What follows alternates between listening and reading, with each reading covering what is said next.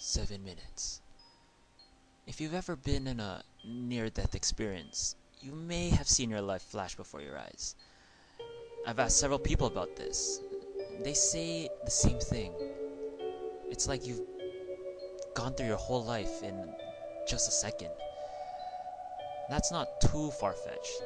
I mean, look at this. Your brain is a complex thing. It likes to avoid stress, so that it doesn't have to deal with the facing death part.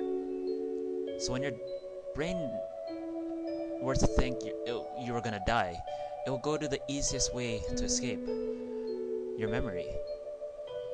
So when it comes close to the end, your brain turns on every memory you've ever had, from the time you were born till now. The brain will also stay alive for about 7 minutes after you've died, or provided that your brain is still intact. So you have around 7 minutes, and you can experience your whole life in just 1 second. Now think about that. That's 60 lives per minute. 420 lives in 7 minutes. That's a lot of time, and a lot of experiences with death. So with that in mind, how much time do you really have left?